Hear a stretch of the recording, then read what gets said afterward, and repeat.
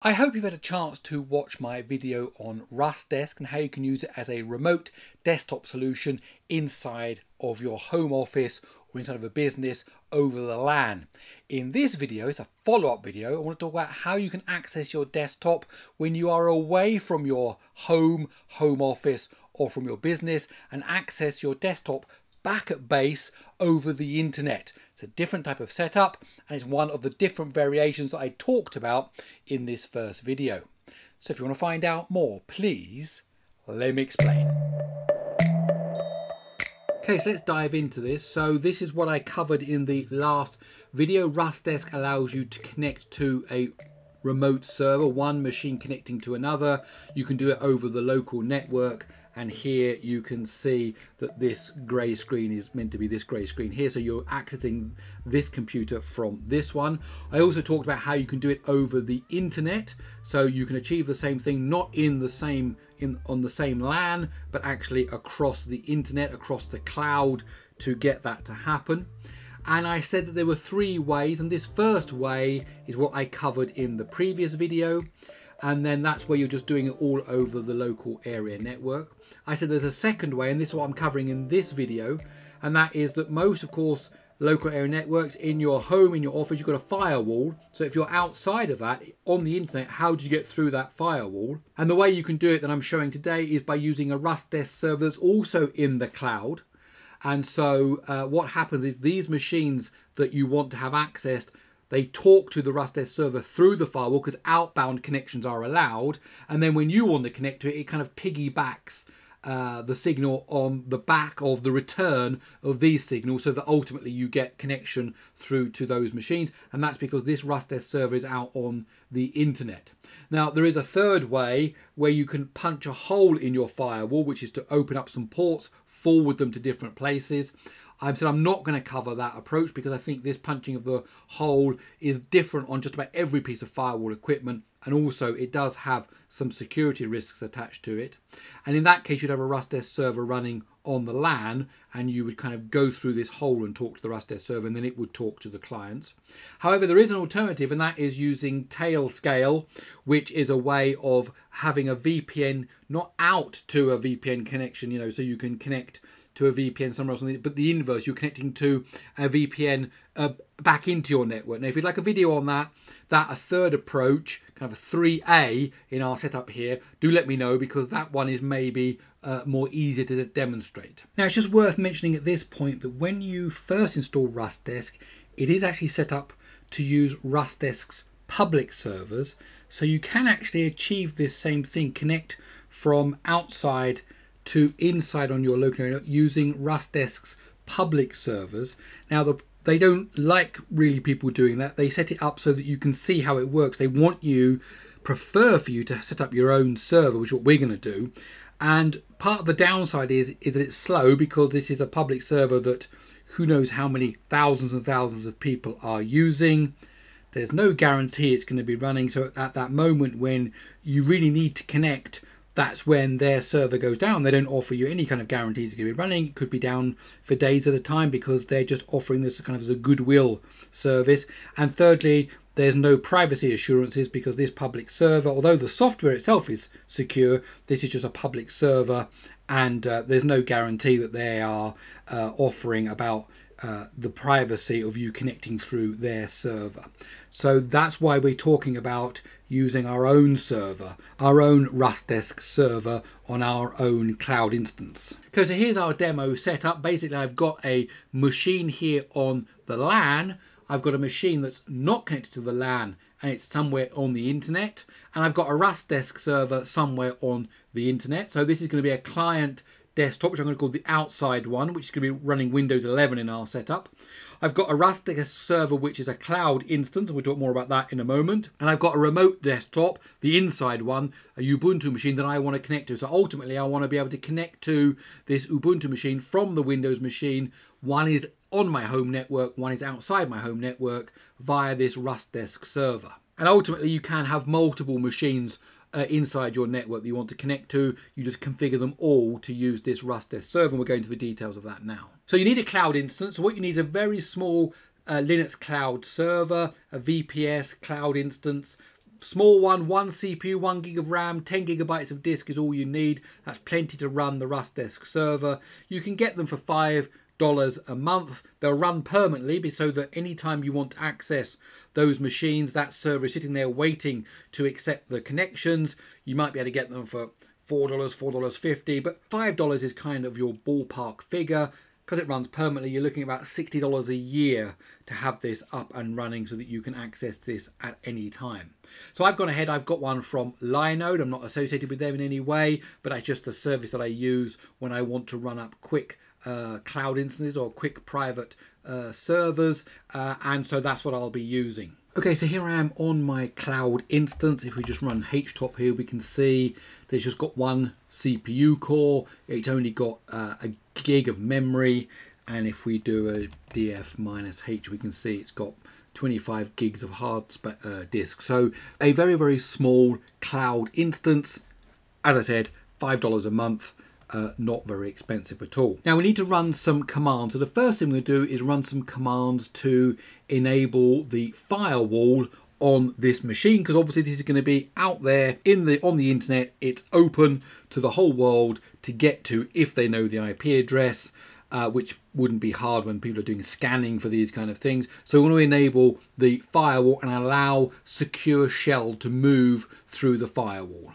Okay, so these are the commands for doing that, basically allowing it.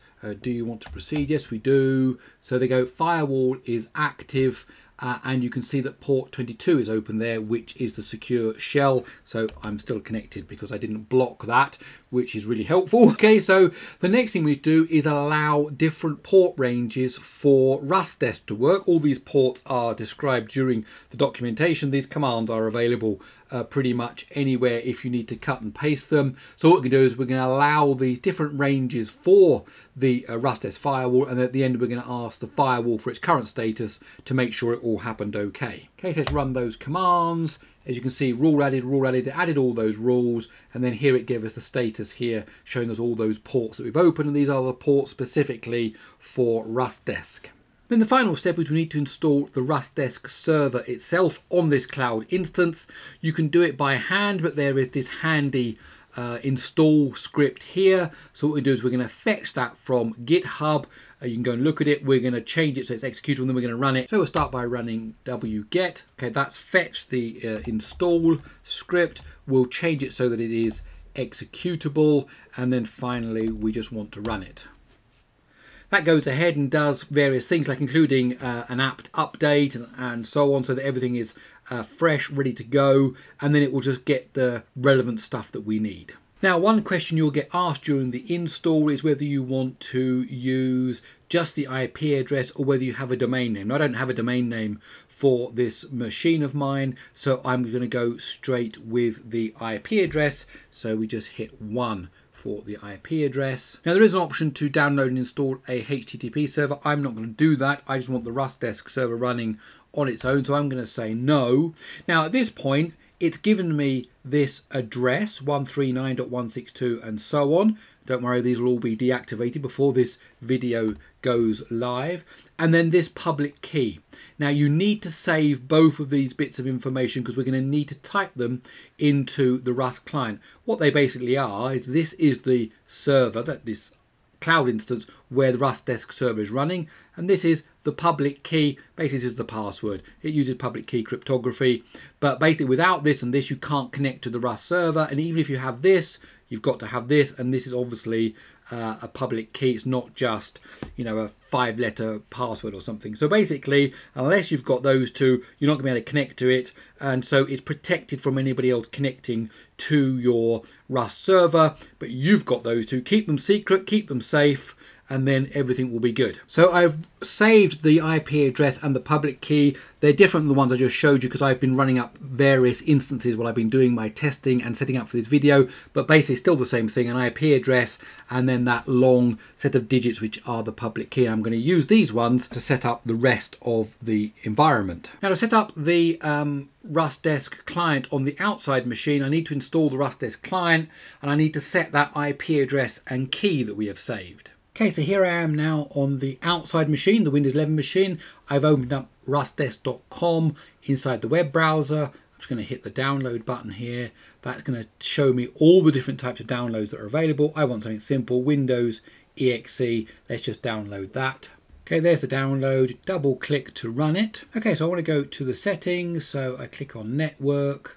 I want to click on the ID relay server, and now I need to type in those numbers that I saved earlier on, the IP address and the key. So we put in the IP address for both servers there, ID server and relay server, and then we need to get that long random string. It appears to be a random string. That's the key that I need. Click on OK. Says successful. We go back here to home. Now down here it just says ready. It used to have other text there. Now it just says ready, meaning I'm connected to my server. Now it says here, due to the authentication control, RustDesk may not work properly on the remote side. Now this is the remote side. I'm using this as the client to connect in. You could click on install to use that. It's up to you. Now on the inside machine, I also need the RustDesk client. I need to set up the IP address and the key. I also need to set a permanent password so that I can access this without having to know that constantly changing unique password. And because it's connecting to Ubuntu, I'll quickly go over again that Wayland workaround for the current version of RustDesk and for Ubuntu. I covered that in the last video as well. Okay, here I am now on the Linux machine. So this is the inside machine, the machine on inside my home on my network. So I want to download I'm on Ubuntu 64-bit, so we'll just download the .deb file.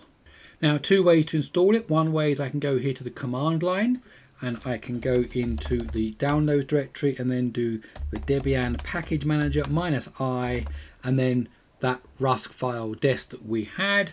Or if we go into the file manager, you can go into the download directory again, the same, and right hand click and go open with and then App Center.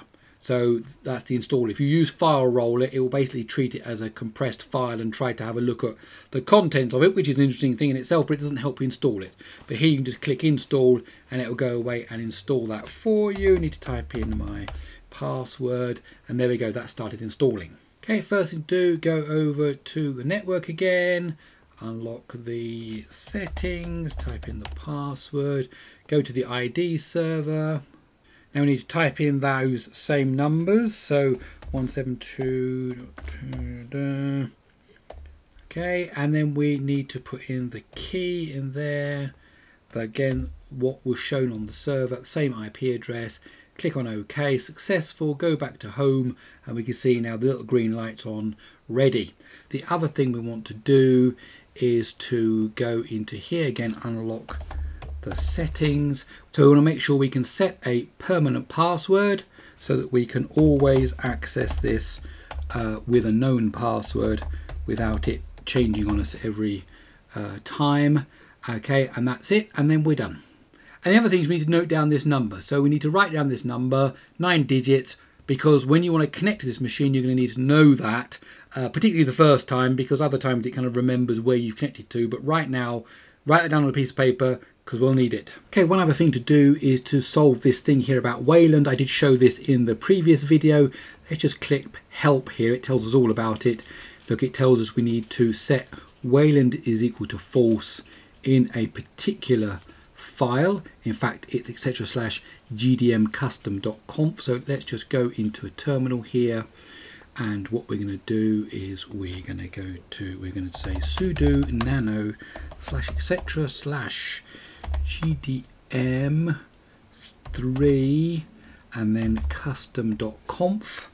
Type in the password there, and we just, there it is, look, Wayland is equal to false. So we need to set that to be false, then save and reboot. Okay, so here I am back on my outside PC. This is the one that I want to use to connect to the Linux machine in my home office, and we need that number we noted down earlier. You only probably need this once. After that, it gets remembered in kind of the favorites that you've been connected to, or the recent things. 382.375. What I noted down, connect. Now this will ask us to type in that permanent password that we set. So I type in that. I could even click remember. Okay, and now here I am. This is the login screen for Ubuntu, but of course here I am on Windows, and it's a bit bigger. So let's make the screen a bit bigger here. There we go, look at that. So click on that, type in my password, and there you go. I'm now connected to that machine inside of my network. And that's it. I've got full access to it, so you know I can just start using the machine however I want. And so now I'm outside my home office on the other side of my firewall. I'm connecting via the RustDesk server, which is enabling the two machines to talk to each other. And here I am now connecting, and I haven't had to open any holes in my firewall because it's handled by the Rust server. Using, as I explained in that first video, this idea of hole punching. Basically, connections out are allowed on a firewall, so it connects out and then piggies back on the way back in. And there you go, it's working. Okay, so there you go, how you can access your desktop backup base over the internet using RustDesk with a RustDesk server running in a cloud instance. Now, as I mentioned earlier, there is a third variation. That's if you use Tailscale as a reverse VPN to VPN back in to your home office and then connect to the remote desktop. Do let me know if you'd like to see that video. Okay, my name is Gary Sims. This is Gary Explains. I really hope you enjoyed this video. If you did, please do give it a thumbs up. And if you enjoy these kind of videos, then why not stick around by subscribing to the channel? Okay, that's it. I'll see you in the next one.